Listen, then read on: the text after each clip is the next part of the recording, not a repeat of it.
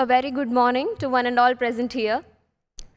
I'm reminded of the words of our very own President Srimati Draupadi Murmu when she was addressing a convocation recently. She said, Dr. Bhimrao Ambedkar मेरे लिए भगवान समान है क्योंकि उन्होंने कुछ ऐसा किया था जिसके कारण आज मैं आपके सामने खड़ी हूँ.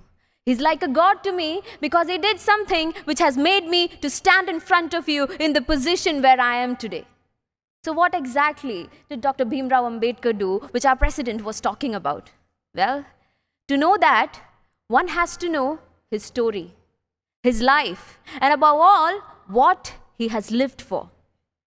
As a young boy, he was forced to sit outside his classroom, couldn't touch the same pot as his classmates, was refused an education in Sanskrit, and had to face much more discrimination at every stages of his life just for being born into a suppressed caste.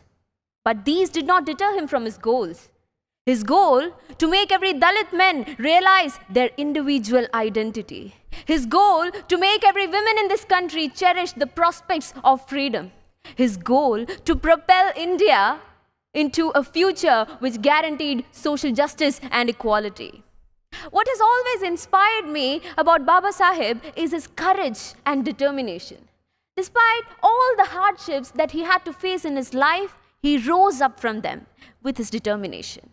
He answered his oppressors with his education to become one of the best leaders that this country has ever seen. He was the boy who was forced to walk out of his classroom with his slate and gunny bag. Years later, he became the man who walked into this very parliament hall holding the greatest document of Indian history, the Constitution of India. He is that beacon of hope, not only for the Dalits, but for every person in this world who possessed the strength to rewrite their destiny.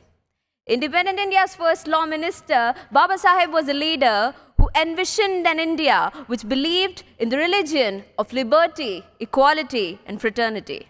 It has been more than half a century since he's gone, but his beliefs and his teachings still stand relevant today.